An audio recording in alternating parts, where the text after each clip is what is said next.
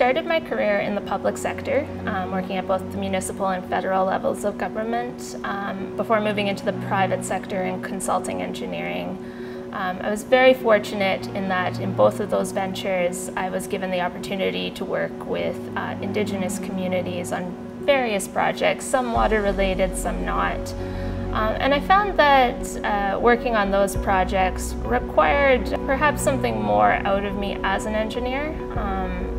Just the approach needed to see those projects through successfully was a bit different than kind of the traditional things that I was involved with at the time.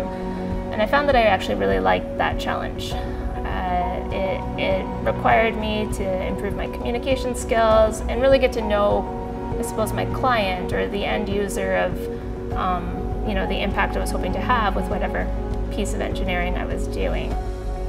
I think when I started my undergraduate studies, I really had no idea what I wanted to do.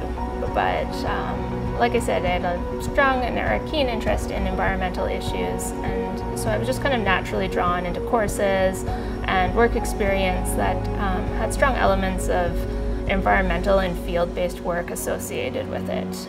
Eventually that kind of led me into civil engineering.